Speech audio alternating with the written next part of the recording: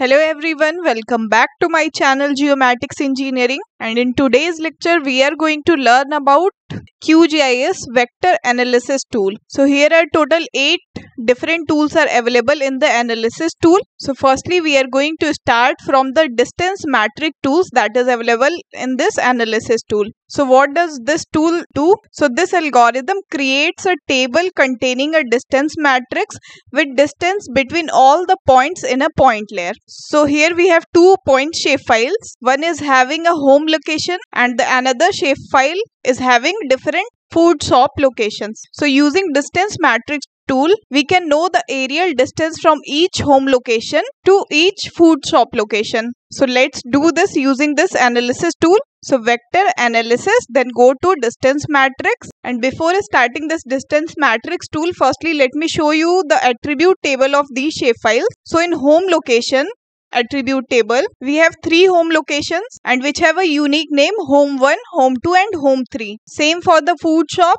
In its attribute table, there are total 7 number of food shops available having a unique name of food shop 1, food shop 2, 3, 4, 5, 6 and 7. These unique names will be used in this Distanc Matrix tools. So here we have to put an input point layer where we will use our home location because we want to know that the food shop's distance from home location. So input point layer as your home location and input unique ID field as a name where the unique name of each home location is available. And our target point layer is food shop location and target unique ID field is the name of each food shop. And here in output matrix type, we will use the linear distance matrix and use only the nearest target point. Here you can describe a number for how many point locations you want to distance. So here I am writing it as 3. 3 nearest food shops distance from home location we want as an output. Now click on run. So in an output we will get an point shapefile which has all the locations of food shops and home locations, and when you open its attribute table you will get the nearest 3 food locations from each home location with its distance. So here another column of distance is added here. Like for home 1, if we label the names of each food shop and home locations name, now we can see that for home location 1, the nearest shops are food shop 1, food shop 3 and food shop 7. For home location 2, the nearest food shops that are available are food shop 2, food shop 4 and food shop 7. And same for the home location 3, the nearest food shops that are available near home 3 is food shop 2, food shop 5 and food shop 7. And here the distance in meters is also available. So by using Distanc Matrix tool, you can know the nearest aerial distance from any location to any other location. Now let's talk about the another tools that are available in this analysis tool. So first one is the count point in polygon. So what does this tool do? So for count point in polygons, I have a 2 shapefiles here. One is polygon and another is point. So this polygon shapefile has multiple grids and this point shapefile is intersecting over these polygons. So count point in polygons will provide a count number of points for each polygon, like how many points are intersecting within a polygon. So for that, firstly you have to go on vector, then click on analysis, then click on count point in polygons. So use the input layer as a polygon layer which is the grid, and in the point layer we will use the point shapefile that is intersecting over these polygon layers. Now here is another field that is weight field and class field. So I am leaving it as blank. If you want to use weight field, like weight field can be used to assign weights to each point and it will generate the sum of the weight field for each point contained in the polygon. So I am leaving it as blank, and now the count field name I am writing it as count, and now click on run. So it will give us a polygon shapefile as an output.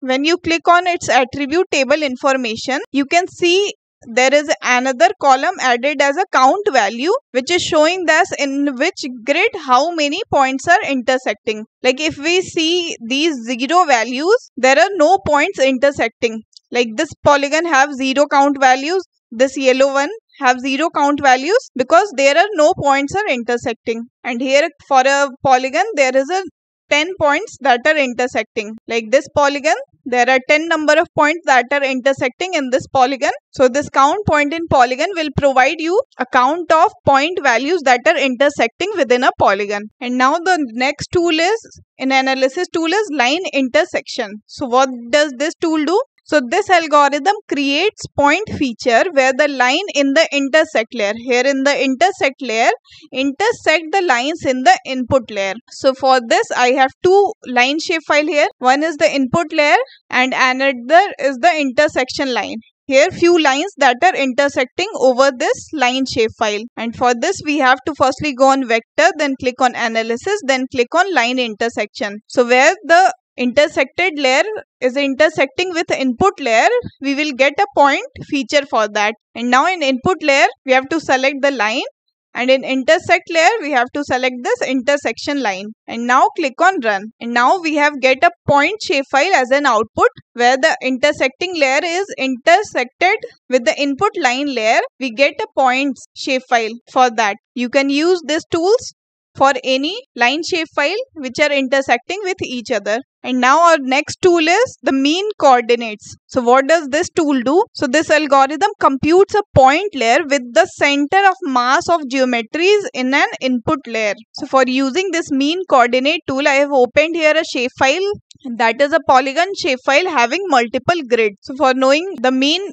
coordinate of this polygon shapefile, we will use this mean coordinate tool. So here I am using the input layer as a grid, and if you will not use any unique ID field, it will give you output of a single point shapefile which is showing the whole input shapefile's mean coordinate. Like if here I am not using any unique ID field, and let's click on run, and this will give a point shapefile as an output which is showing the mean coordinate of this input shapefile. And if we want the mean coordinate of each grid that is available in this shapefile, we have to select the unique ID field. For that we have to go on vector analysis and then click on mean coordinate. The input layer is this polygon shapefile, that is grid, and the unique ID field I am selecting here as ID, and now click on run. So by selecting unique ID, we will get the multi-point shapefile as an output which is showing the mean coordinate of each polygon that is available in this polygon shapefile. And now our next tool is nearest neighborhood analysis. So what does this tool do? So this algorithm performs nearest neighborhood analysis for a point layer, and this will give an output as an HTML file. The HTML file shows you about how the data is distributed. Is it clustered or randomly or distributed? So it works for a point shapefile. So for using this tool, here I have some point shapefiles and I have to do the nearest neighborhood analysis on these point shapefiles. So for that I am going to vector analysis, then click on nearest neighborhood analysis. Then use the input layer as a point shapefile, then click on run. So in the result viewer you can see the output of this HTML file. You can also view the HTML file by just clicking on this file path. Like when you click on this, here the HTML file's output is open, and you can also visualize it from the result viewer. When you click on this result of nearest neighbor, then it will again open this HTML file which shows the information of these point shapefile, like what is the observed mean distance between these point shapefile, expected mean distance, nearest neighborhood index, the number of points, and the z-score value. And now our next analysis tool is the sum line length. So what does this tool do? So this algorithm takes a polygon layer and a line layer and measures the total length of line and total number of them that cross each polygon. So for this we have to use two input layer, one as a polygon layer, another is a line layer that is intersecting over the polygon layer. So for this, here I have two shapefile as an input layer, one is the polygon layer and another is the line layer that is intersecting over these polygon layers. So for using the sum line length, you have to firstly go on vector, then click on analysis tool, then click on sum line lengths and use the input layer of the polygon shapefile in this polygons and the line shapefile in this lines section. So in the output, we will get two additional attribute that containing the length and count of the line that across each polygon. So the length field name is here as length and the line count field name here as a count. So let's click on run and it will give the output as a Polygon shapefile where the two attributes are added here, the length and the count. Length is showing that each polygon is intersecting with how much length of the line, and the count is showing the number of lines that are intersecting with that polygon layer. And now the next tool is basic statistics of field. So what does this tool do? So this algorithm generates basic statistics from the analysis of values in a field in the attribute table of a vector layer. So these statistics returns will depend on field type, and these statistics are generated as an HTML file. For this, we have to use any point, line or polygon shapefile as an input layer. So here I am using this grid shapefile as an input layer. So for this, we have to firstly go on vector, then click on analysis tool, then click on basic statistics of field. In input layer, we have to select this grid and field to calculate statistics. Here you have to select that field for which you want to calculate statistics. So here I am using this field as an ID.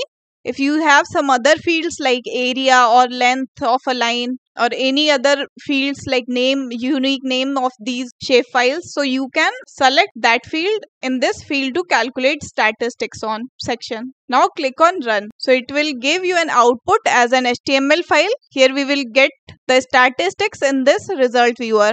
Now click on this statistics and it will show you the all statistics for that field that you have selected in that field section. So the analyzed field were ID, total count number of polygons were 576, unique values 576, null value 0, minimum value is 1, the maximum value is 576, range is 575, sum of total IDs is 166176, the mean value is 288.5, the median value is again 288.5, and like this we have get some another statistics like standard deviation, coefficient of variation, minority, majority, first quartile, third quartile, and interquartile range. So using this basic statistics for field, you can get the basic statistics of any shapefile. And now the next tool is list unique values. So what does this tool do? So this algorithm generates a report with information about the unique values found in the given attribute of a vector layer. So for this, here I have an input shapefile which has multiple attributes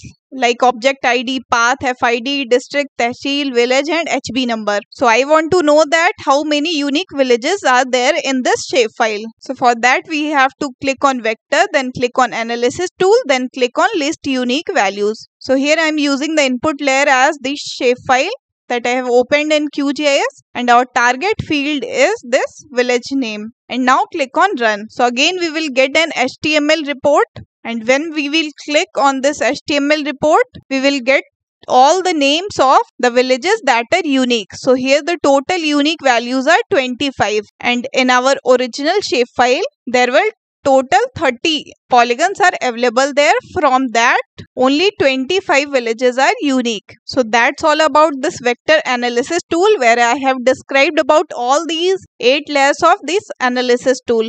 So I hope you all understand this analysis tool of QGIS. And if you are liking this advanced QGIS series, so let me know in the comment section and subscribe my channel. Thank you very much.